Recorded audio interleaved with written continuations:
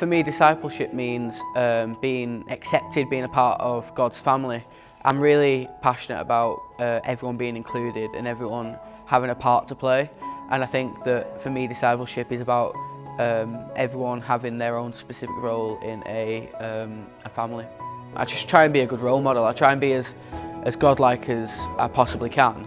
And yeah, I try and be a good example to others. It helps that I've just been appointed as deputy head boy at my school, so I've got people who will be looking at me from both lower school and in the sixth form that I'm a part of, that will be looking at me as a role model, and I can almost show God's likeness in that. But also I'm very involved in this church here and another church that's more local to my house.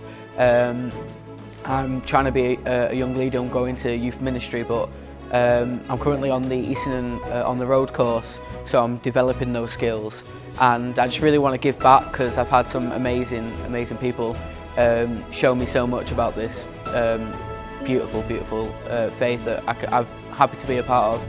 And I just want to give back and bring up a new generation in this discipleship.